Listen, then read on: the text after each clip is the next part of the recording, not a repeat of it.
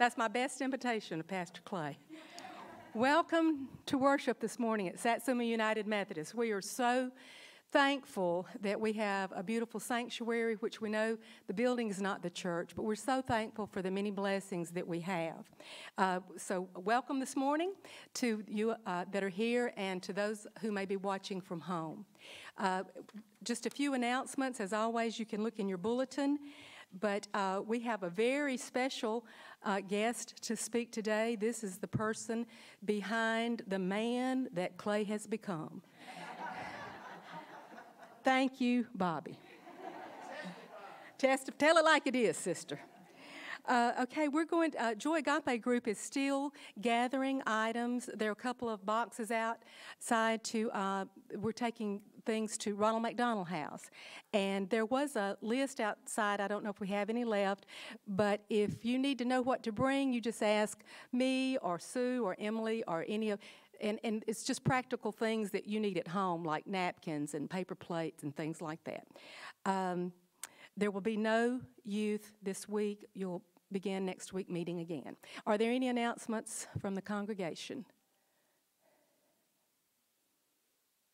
I guess that's all then. Okay, let's go to the Lord in prayer. Most gracious Heavenly Father, we do come to you this morning with multiple needs and wants and desires, but most of all we come to praise you.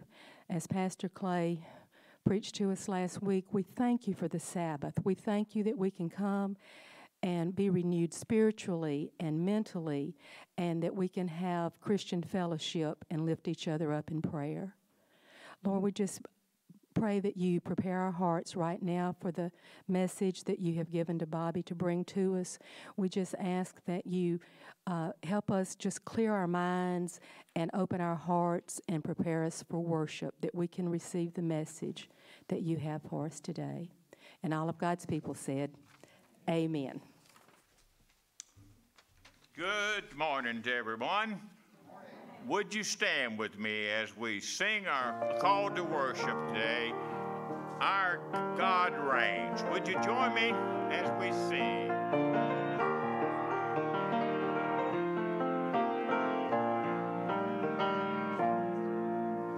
How lovely on the mountains are the feet of Him who brings good news. Good news, announcing peace, proclaiming news of happiness. Our God reigns. Our God reigns. Our God reigns. Our God reigns. Our God reigns. Our God reigns. Our God reigns. Our God reigns. Our God reigns. Our God reigns.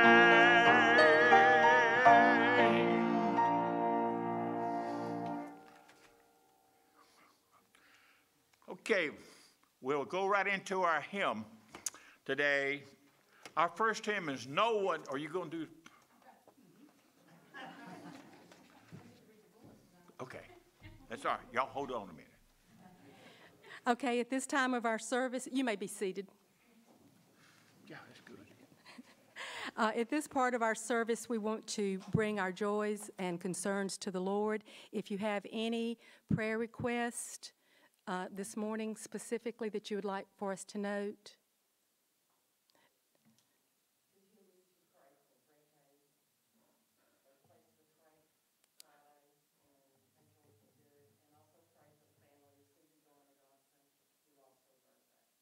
Who? I didn't hear the second one.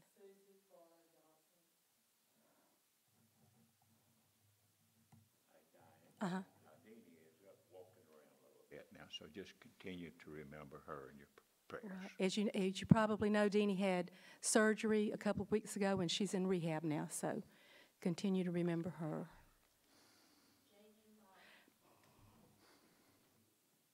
For sure, Janie and Bob. I saw somebody. What's wrong with Carol? Oh, that's right. Yeah, I talked to her the other day. Boy, that seemed like a long time ago that I talked to her about that. But she was doing good. Okay, I saw somebody. I have a lot of family in Texas around Austin. My sister lives there, and they're currently out watering. Oh, my God. The ones that didn't go to Cancun. Sorry. Okay. Shouldn't have said that. Brother Clay's raising his hand to pray for me. I apologize. We shouldn't say anything political. Any more prayer requests? Okay, let's go to the Lord in prayer. Dear Lord, once again, we bow before you, and we just bring all of these names that were mentioned, Lord. And in addition to these, Lord, I especially pray this morning for those who did not acknowledge or raise their hand. But Lord, we all have needs. We all have concerns. So I have a special prayer this morning for the unspoken prayers, Lord, that you would be with them in a very special way. And Lord, I just pray for each family and friend, circle of friends and families that are represented here today. Lord, we thank you for all of your many blessings. We especially thank you for the Holy Spirit that you've provided. That means for us to communicate with you, Lord, till we're called home.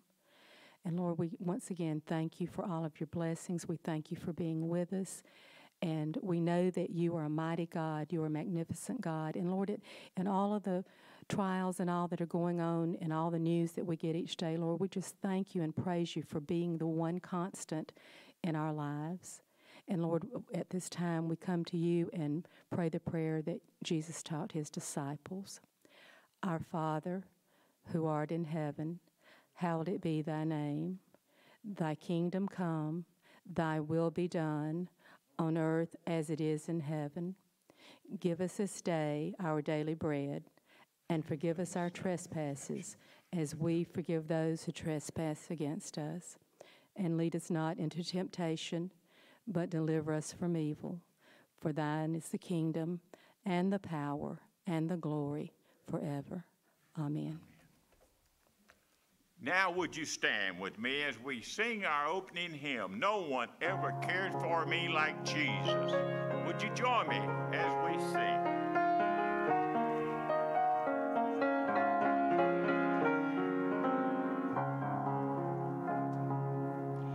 I would love to tell you what I think of Jesus, since I found in him a friend so strong and true. I would tell you how he changed my life completely. He did something that no other friend could do. No one ever cared for me like Jesus. There's no other friend so kind as he. No one else could take the sin and darkness from me. Oh, how much he cared for me. Every day he comes to me with new assurance. More and more I understand his words of love. But I'll never know just why he came to save me, till someday I see his blessed face above. No one ever cared for me like Jesus. There's no other friend so kind as he. No one else could take the sin and darkness from me. Oh, how much he cared for me. Please remain standing.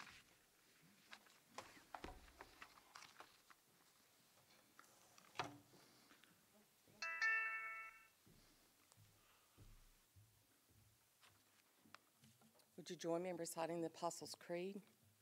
Where the Spirit of the Lord is, there is one true church, apostolic and universal, whose holy faith let us now declare.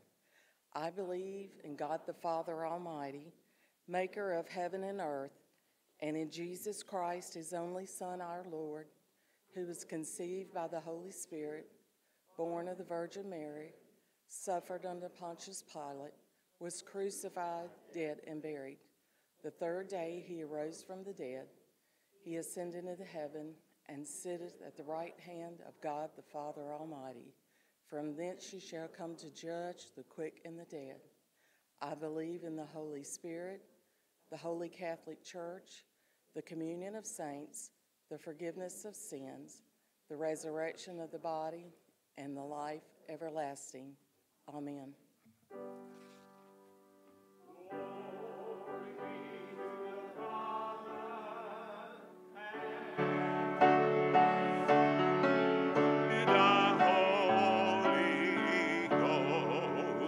As it was in the beginning, is now, and ever shall be, world without end. Amen. Amen. Thank you. Be seated.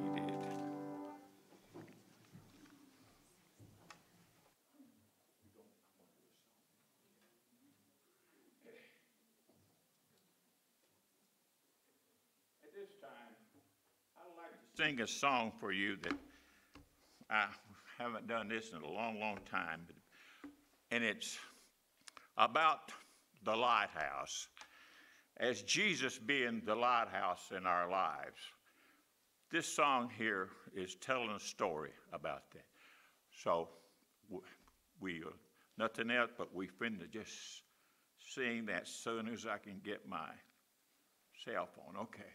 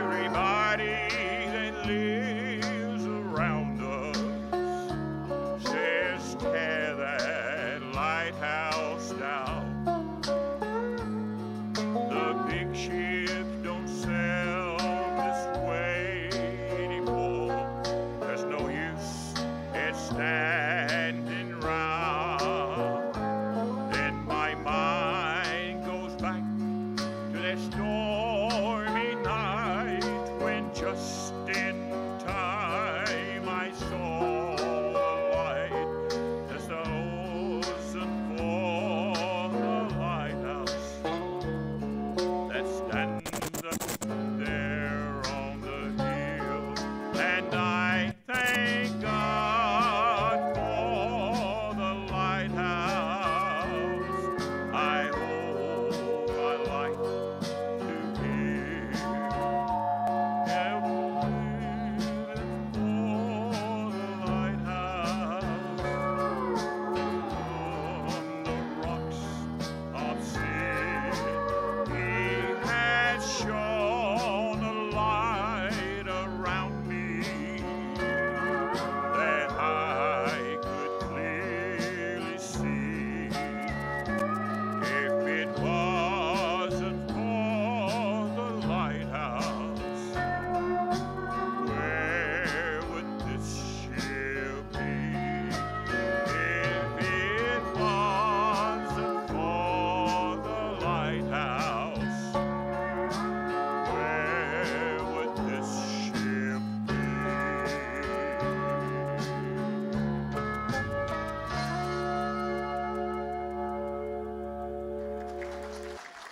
Thank you.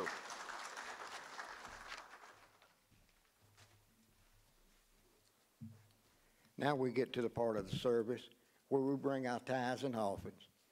We got 4 ways we can do that. One way is by dropping them in the mail slot on the fellowship hall. Do it on the internet. Well, it's up there so you can read it. Mail to the U.S. mail, or give it in person like we're going to do today. Let us pray. Our Father, as we bring our offerings to you, we give back to you from the abundant blessings you have given us. May our gifts be acceptable to your sight, O Lord, our God. Blessings and glory, wisdoms and thanksgiving, honor and power and strength be unto our God forever and ever. Through Jesus Christ, our Lord. Amen.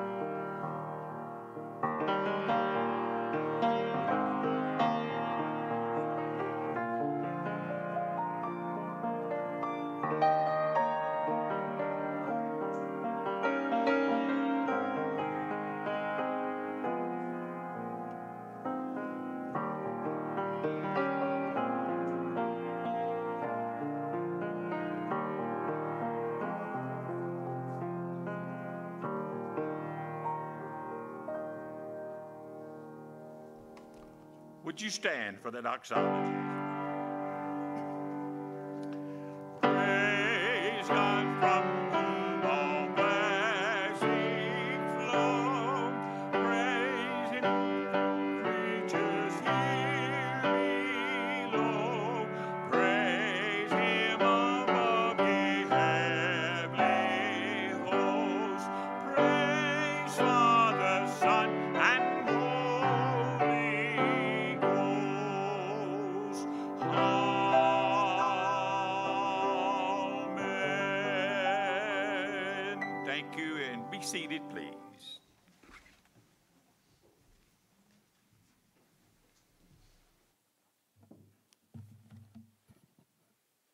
Today's scripture is from Mark, 4th chapter, verses 35 to 41. On that same day, when evening had come, he said to them, "Let us cross over to the other side." Now, when they had left the multitude, they took him along in the boat as he was, and the other little boats were also with him. And a great wind storm arose, and the waves beat into the boat, so that it was already filling. But he was in the stern, asleep on a pillow. And they awoke him and said to him, "Teacher, do you not care that we are perishing?" Then he arose, rebuked the wind, and said to the sea, "Peace, be still." And the wind ceased, and there was a great calm. But he said to them, "Why are you fearful? How is it that you have no faith?" And they feared exceedingly and said to one another, "Who can this be, that even the wind and the sea obey him?" The word of God for the people of God. Thanks be to God.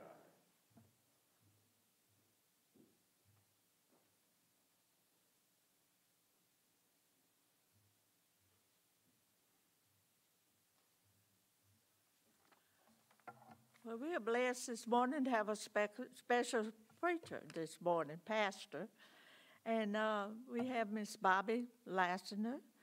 Bobby is the wife of Clay Lassiter and the mother to Allison, Hayden, and Kaylin. Before she started in the ministry, she was a high school math teacher. She graduated from Florida State University. She's also alumni of Asbury Theology Seminary and was passed as a provision elder in the United Methodist Church. In her spare time, she likes to beat the family in the Uno, and she likes to travel. And her favorite place to travel is to Disney and taking people to Israel and walking in the footsteps of Jesus. She is associate pastor of discipleship for Christ United Methodist Church in Mobile. So let's give a welcome to Reverend Bobby Lassiter.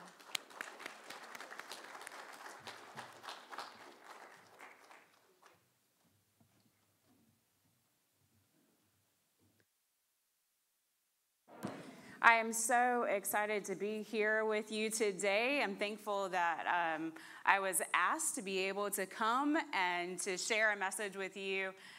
It is special not just because Clay is your pastor, but also because my grandfather preached here way back when, and he was privileged to serve you for about 2 years. And so it's fun to be able to stand in the places where family and those that have gone before me have given the message that God has placed upon their hearts. And thank you, Linda, for a great introduction. And we just played Uno again last night. We play every other night. And we have a championship belt. And I typically hold the title, but that's okay. So today, and thank you, Mike. Where did you go? You just read the scripture. There you are. Thank you so much for reading beautifully our scripture today. And so I just want to pray before we get started, and then we will jump on in. Is that okay with you? All right, let us go to God in prayer. Oh, gracious God, I thank you so much for this space that you have created and you have prepared for each and every one of us to step into today. We thank you for your presence that meets us here. We thank you for your Holy Spirit that is already actively at work and beginning to whisper within our ears, our hearts, and our souls. I thank you for the many hands and feet that have done all that they can to help you create this space. That God, the body of Christ, has been actively working, and God, it shows ever than before. I thank you for it takes many hands to be the body of Christ. And God, I pray right now that you quiet my own soul. And Lord, use me and guide me. And Lord, may it be only your words that are heard this morning. We love you. Amen. Now, I am used to walking around, and I'm not used to standing behind a pulpit. And I'm pretty sure he walks around a lot too. So hopefully you're okay with that. Now, we are in a time, the season of Lent, and historically, Lent is a time of preparation for baptism. And baptismal candidates, they would spend this whole season in a time of preparation. They would learn all that they possibly can about what it means to be a disciple, what it means to be a follower of Christ. And then on Easter Sunday, the big day that they had been preparing for, the church would line them all up on the steps, and they would begin to ask them to affirm and proclaim 12 different affirmations. 12 affirmations that just moments ago that you spoke and affirmed yourself when we said the affirmations of faith, the Apostles' Creed. Now, today, I actually just want to focus on the third affirmation of faith. When they talk about Jesus Christ and they declare that Jesus Christ is the Son of God and that he is the Lord of all lords. For that is one of the most powerful proclamations that we can say. They actually had to say at the end of every affirmation, we believe. We believe. And when they said these two small yet simple but very complex words, they weren't just saying that we believe that Jesus Christ came and that he roamed the earth. They were saying that Jesus Christ was more than we could ever imagine him to be. And they were making a proclamation in their life that he held the power to save each and every one of us. And that was because God's saving grace and saving power was within him. Now, over Lent, over the time, Lent has become a time of preparation for us here and now, for us to do self-examination and for us to begin to see where we need to prepare our own hearts for Easter. Now, this morning, as we step into the Word of God, we find ourselves in the midst of a story that challenges us here and now to examine our own faith, our faith in Jesus Christ. Now, throughout this Lenten journey that we find ourselves in the midst of, we must to discover what we believe and affirm about Jesus Christ himself. We must discover what we are proclaiming in our everyday life.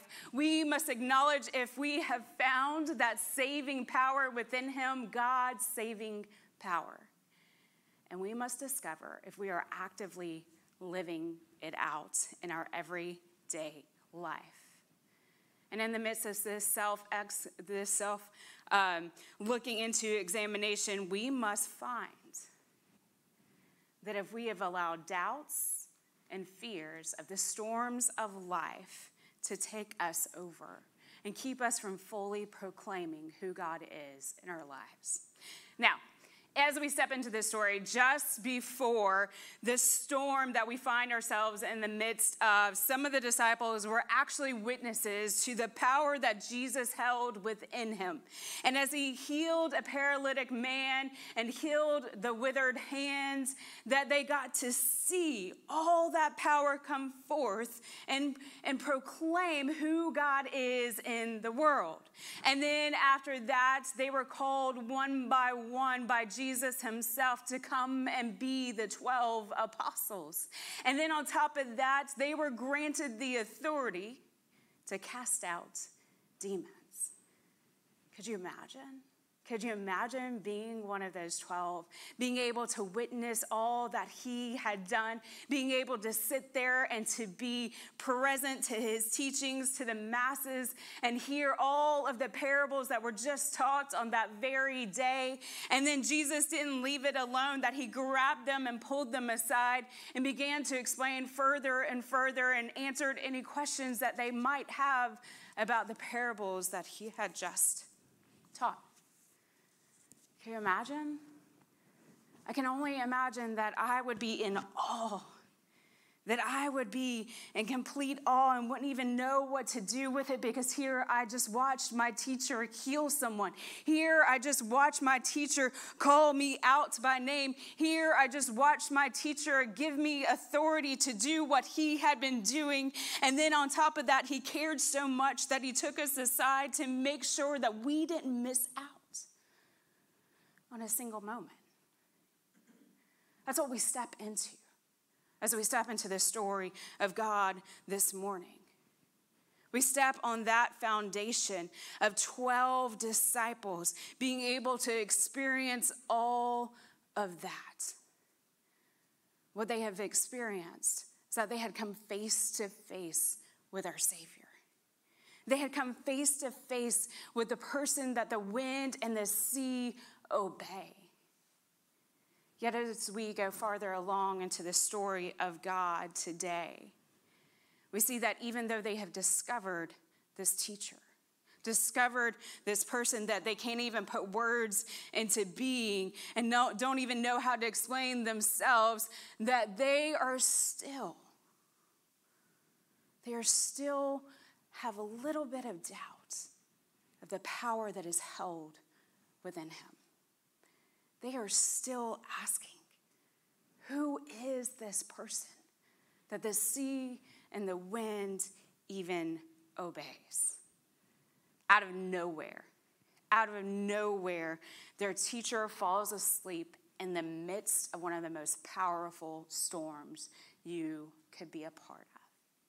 The winds and the waves are howling so much that the waves are crashing over, and it is beginning to capsize the boat, for it tells us that water has already swamped the boat, and they are in fear of their lives, and they do not know what to do. And that one person that they have seen to be able to do all things and grant them authority to do the same things is fast asleep.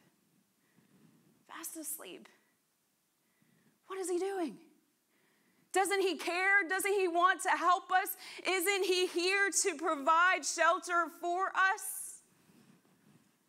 So they yell, "Teacher, teacher, don't you care that we are perishing?" Well, their shouts and demands wakes up their teacher. And immediately, peace, be still. Peace, be still. He commands the winds and the waves to stop, and just like that, they do, and there's calm seas. But the teacher looks at them, the one that had just been fast asleep, and says, I can imagine. This is how I see it. This is not how the Bible sees it. I like to play it in my own head and in my own words, or maybe how I would have said it. But teacher looks at them and says, are you kidding me? Everything that you have just experienced with me, everything you have stepped alongside with me, and you're still asking me, one, if I care, and two, if I have the power to save you. Have you no faith? Have you no faith? The disciples then look at each other, and I can't quite decide how that look really goes. And they're like, oh, crud, we should have realized. Or if they were just in complete awe and fear, for translations both say awe and fear. And they look around and they say, whom them is this person who has the power that the winds and the waves obey?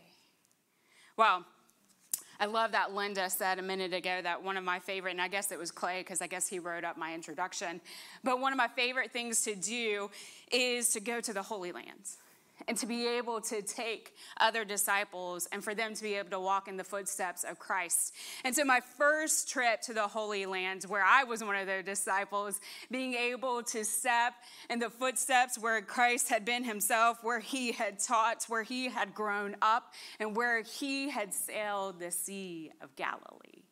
I found my own self jokingly saying the same words that the disciples said as we were enduring a storm on the Sea of Galilee ourselves. Now, I can't decide if we were lucky that we got to experience this storm or else, because it was not one that someone really wanted to be in the middle of the sea on those small fishing boats, for they are not that big. But I jokingly said, whom is this person that the sea and the wind obeys? Because The reason why I did was that our bishop, Bishop Graves, was actually at the helm of the boat. They had created a podium for him to give his devotion on. And we were already in the midst of a storm that seemed to come completely out of nowhere, where the winds and the waves were crazy. For if you didn't know, that the wind from Siberia goes through the valleys and rushes over the Sea of Galilee and out. So it's like a wind you've never experienced before. And so the winds and the waves are crazy, and they have these vinyl, has anyone boat around here? Does anyone have a boat? They have vinyl windows that you can zip up on it to protect us from the rain. There's no protection from the rain on the Sea of Galilee when the wind from Siberia comes along.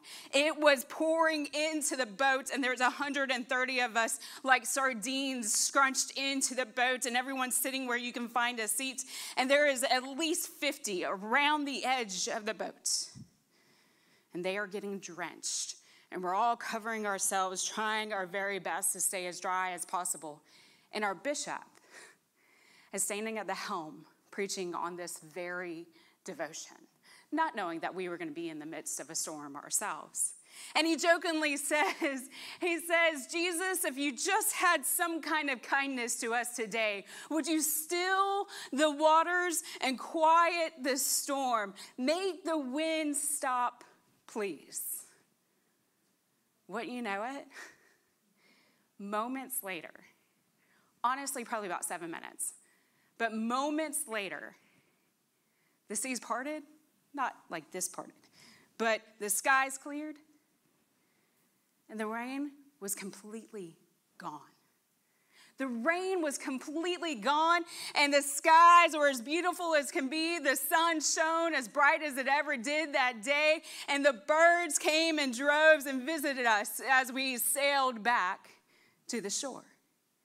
And by the time we got to the shore, you couldn't even tell that there had ever been a storm. Jokingly, the 130 of us that had experienced that, as we were walking and getting off the boat, we looked at each other and said, whom is this that the seas and the winds obey? Does our bishop have a special line to heaven and to God that none of us else have? Well, you see that we tend to,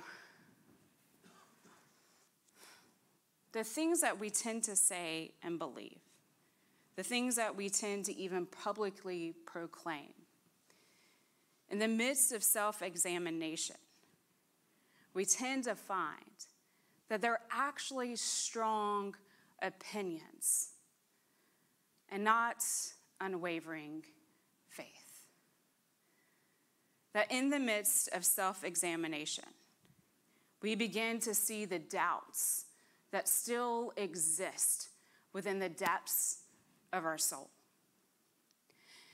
The story that we step into today with the disciples on the Sea of Galilee, in the midst of the one that can still calm the seas, the one that they have watched perform miracles and heard the teachings over and over again, the one that they had the most in-depth personal experience that anyone on earth had. In the midst of that storm and the capsizing waves, they realized that they were still a small part of doubt that lied within the depths of their souls. This Lenten journey, we are challenged to spend time in self-examination, to figure out that if what we say we believe, what we publicly proclaim, the 12 of affirmations that you as a body and I as myself stood and said with all that we had and all that we are they strong beliefs, or are they unwavering faith? Now, John Wesley, the founder of the Methodist movement, I don't know if you've heard of him. I say that jokingly because I say it in almost every single sermon that I talk about. He's my, I want to say, spirit animal. Do you know what that means? That I connect with him really well, okay?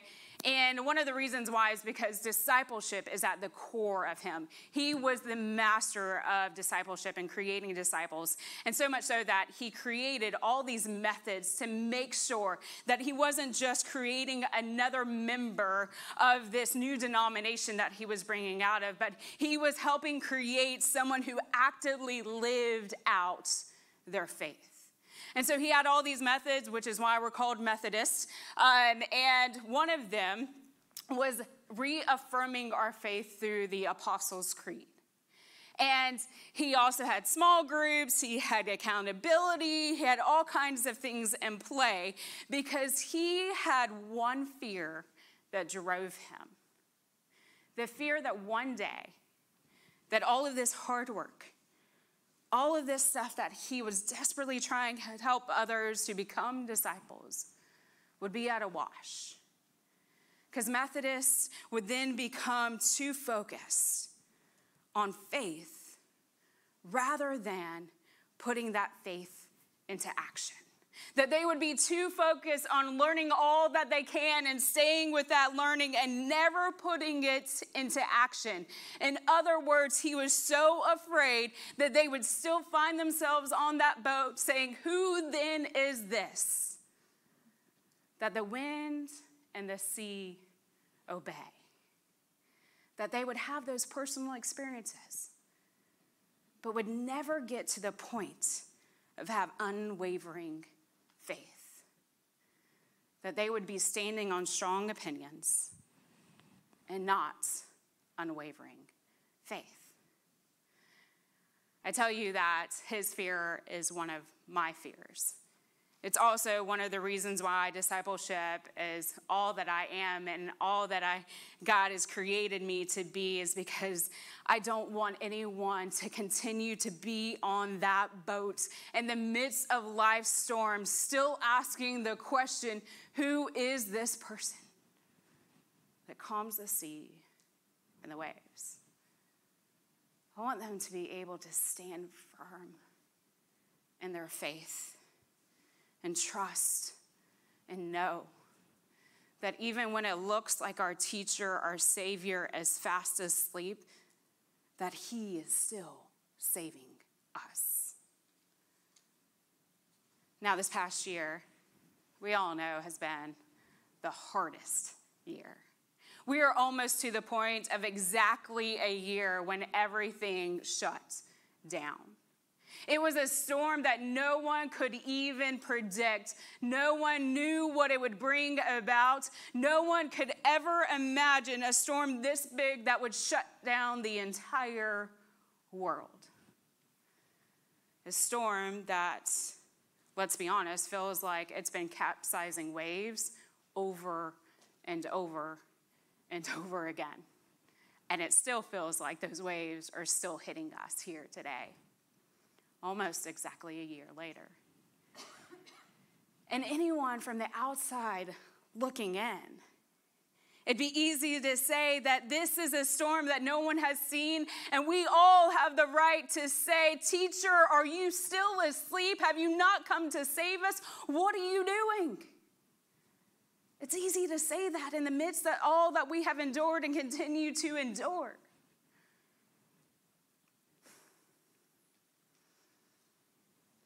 But my question and my challenge for you is to begin to do that process of self-examination over this next several weeks of Lent. And I want you to begin to identify, what has it been that you have been calling out?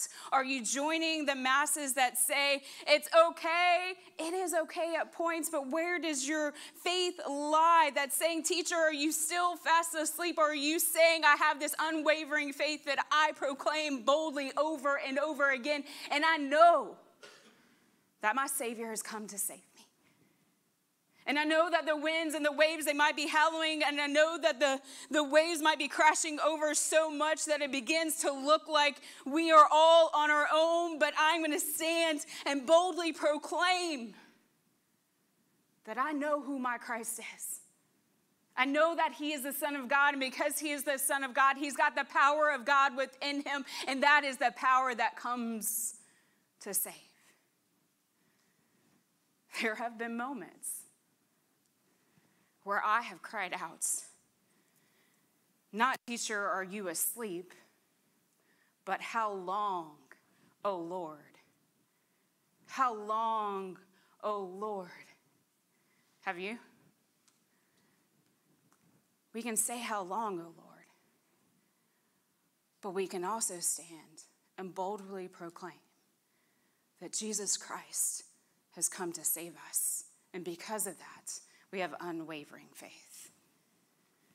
So my challenge, something that I like to do at the end of all my messages, is for you to spend the next several days in deep prayer and asking the Holy Spirit to reveal upon you any doubts that you might still be wrestling with, anything that might keep you from standing and boldly proclaiming this faith that you are actively living out. Because it's okay to have doubts. It's okay to have doubts. It's okay to have fears every once in a while. And even sometimes in those hard times, a lot. But unwavering faith, that means in those doubts, you still know who our Christ is. You still know who Jesus is. So at the end of Lent, as you gear up for Easter morning, will you be able to stand with those baptismal candidates of ancient times and boldly proclaim who Jesus is in your life? Will you go to God with me? Oh, Father God, first of all, we thank you so much for loving us so very much that you sent down your Son. And Lord, you didn't leave us to our own devices. You didn't let us perish. But God, you sent saving grace in human form.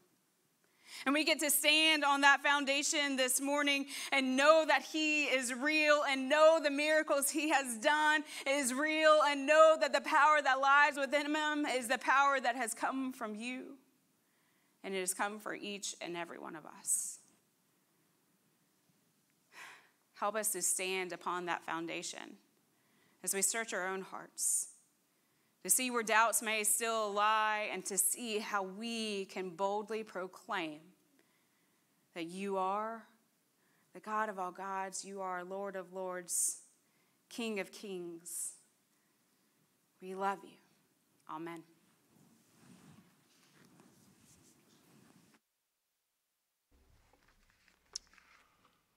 Would you stand with me for our closing hymn, Seek Ye First?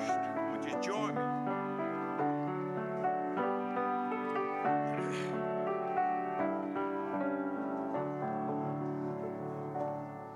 Seek ye first the kingdom of God and his righteousness, and all these things shall be granted unto you. Hallelujah, hallelujah. Ask and it shall be given unto you. Seek and ye shall find. Knock and the door shall be open unto you. Hallelujah, hallelujah.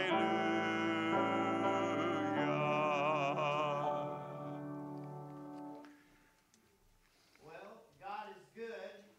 All the time. All the time. God is good. We weren't going to get away without saying that at least once. Would you receive this benediction? Well, good and gracious God, we give thanks to you. Thanks that we can have faith in the storm. So, Lord, I send my brothers and sisters in Christ from this place to be a disciple, to make disciples, and to serve with love, and to feel and to receive your faith in the midst of the storm. Go now in the peace that God gives. And everybody said, Amen. Hear our prayer.